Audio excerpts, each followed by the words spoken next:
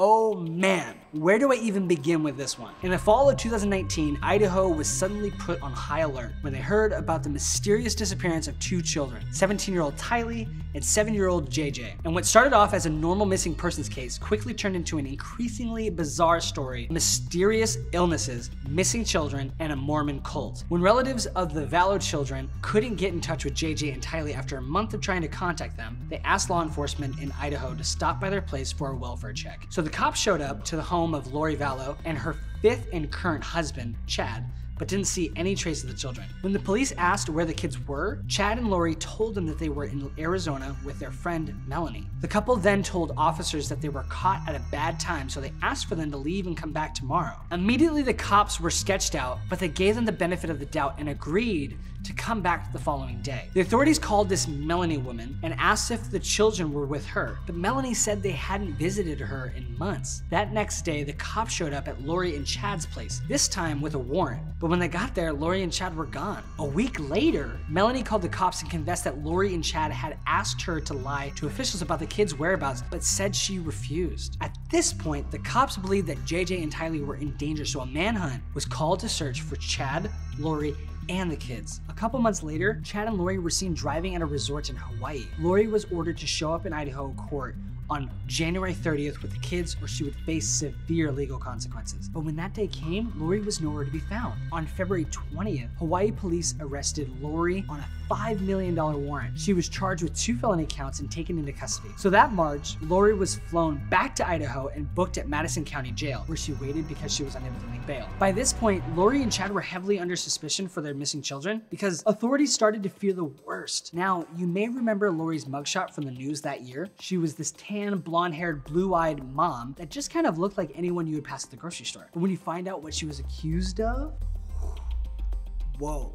The police started begging the public for any information they might have on the children, which is when they get a call from Lori's former friend. The friend asked authorities if they knew anything about Chad and Lori's religious beliefs or their past relationships, and they were like, no, we're kind of focusing on the kids right now. And let's just say, it's about to get really weird. But let's come back to this. So June 9th, 2020, the news broke that human remains had been discovered in Lori and Chad's backyard. The corpses were identified as the kids, JJ and Tylee. This was such devastating news for their family and the whole country. JJ and Tylee had quickly become some of the most famous missing kids in America, and everyone was hoping that the search wouldn't end this way. Here's how they were discovered. So investigators were scouring the property when they noticed a 4x6 patch of grass in the backyard that looked a bit shorter than the rest. Officials slowly started digging up the soil until they hit these 3 large and smooth rocks. Underneath the rocks, there was some thin wooden paneling, and under that was a black sheet of plastic. And at that point, searchers knew what was going to be under that. Now let's just say,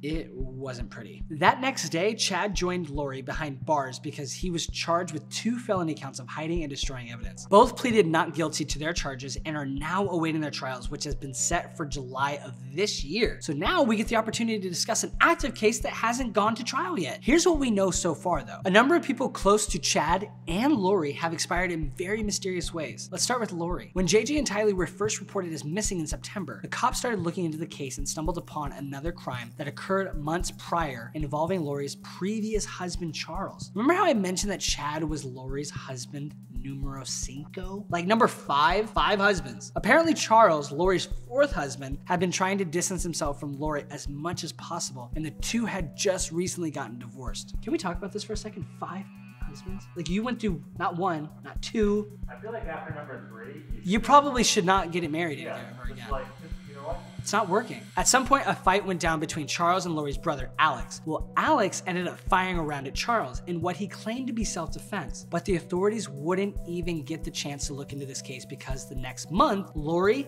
Alex, and the kids moved to Idaho with Chad. Then one day, out of the blue, Alex just keels over. Wait, what? Alex passed from unknown causes. After an autopsy was performed, examiners concluded it was due to a clot in his lungs. So in a matter of months, Lori lost her ex-husband and then her brother. She must have been a mess. And actually, she wasn't. When the police arrived to investigate the scene after Alex pulled the trigger, Lori is seen on body cam footage laughing and smiling. She was even apologizing to the neighbors about all the cop cars in the neighborhood. Like I mentioned earlier, Lori wasn't the only one with a suspicious loss in the family. Chad, the guy who she married after Charles, had also lost his his wife Tammy under super sus circumstances. According to Tammy's family, she passed in her sleep from natural causes and was quickly buried without an autopsy. Okay. 2 weeks after that, Lori and Chad got married in Hawaii. Now, of course, as the cops discovered more details about Lori and Chad's exes, they were starting to think the whole natural cause thing wasn't true. So authorities had Tammy's remains dug up and re-examined the COD, cause of death. Because come on, the lady was only 49 years old. At the time, the authorities hadn't released any results of the new autopsy because they were literally in the midst of prepping for the trial. Around the same time, officials found out on October 9th, just 10 days before Tammy passed, she called 911 to report that a masked man had fired paintballs at her in her driveway. She was obviously terrified and posted about the experience on her Facebook, where she claimed she had no idea who the person was or why they would want to hurt her. But before detectives could start an investigation, Tammy passed and the case was informally closed. So let's move on and talk about the other half of this bizarre equation. Who the heck is Chad, and how did he meet Lori? And why on earth would they get married 2 weeks after he lost his wife? Well, Lori was a big believer in the end of times. She was a part of this doomsday prepping cult called Preparing a People. According to their website, Preparing a People is a mission to get people ready for the second coming of Jesus. The Preparing a People group has since made it known that they do not agree with Chad and Lori's beliefs after they were arrested and have continually clarified to the public that they are not a cult, but just an information source for personal preparation and education. I hate to say it, but if you have to clarify to the public that you're not a cult, then you might be a cult. What is it saying? Like, if you walk like a duck and quack like a duck, you're probably a duck? Chad was kind of a celebrity and is definitely not a cult.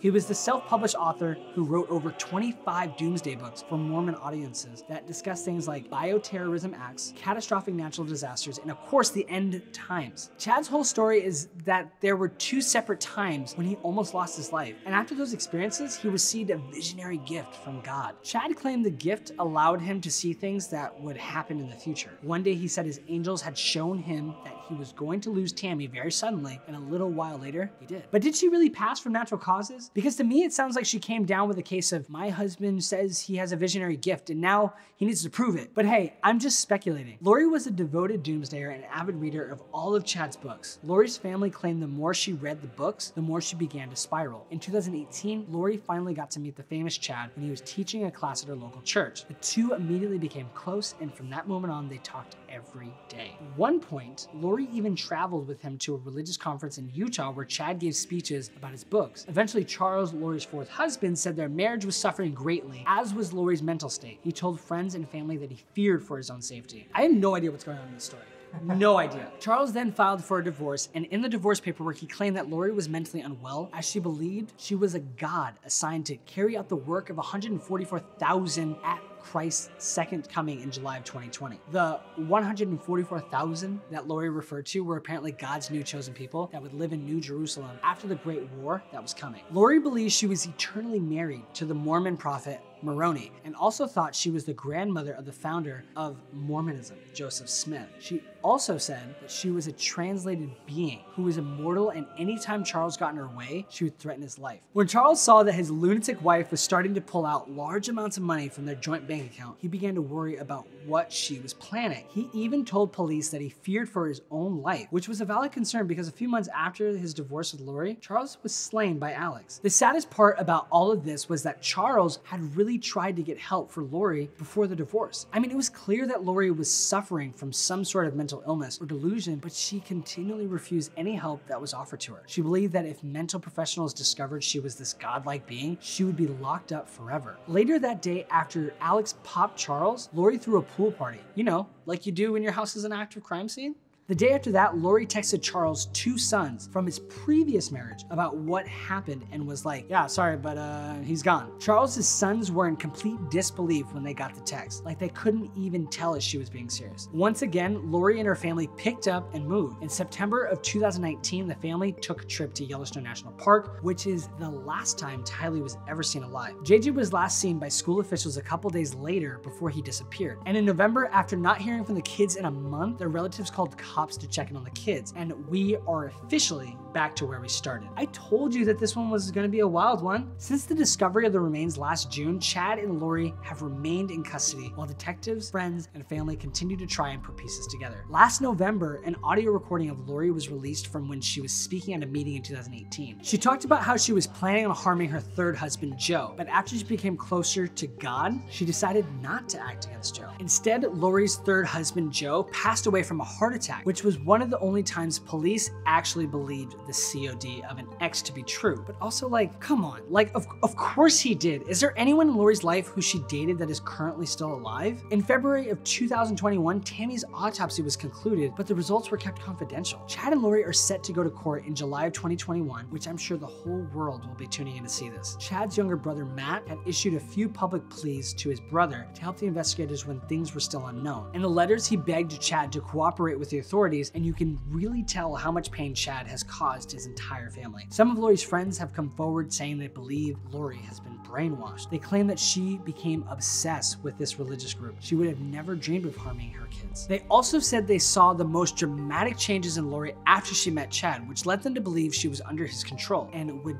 do anything he said. I guess the biggest question that has yet to be answered throughout all of this is why? Why would Lori and Chad do what they did to these kids? Some people theorize that Lori and Chad asked Tylee to cover for them, but she refused and was taken out with JJ, who was just an afterthought. Others speculate that maybe JJ and Tylee saw something they weren't meant to see, but some just think that the kids were in the way of Lori and Chad's new dream life, and they didn't plan to include them in the 144,000. Honestly, it's nearly impossible to say why the couple would do such a thing, and it's such a confusing and convoluted story. I'm hoping a lot of our questions will be answered when the two go to court, and I'm really hoping that Tylee and JJ get the justice that they deserve. This story is definitely going to be one of those stories that keeps me up at night.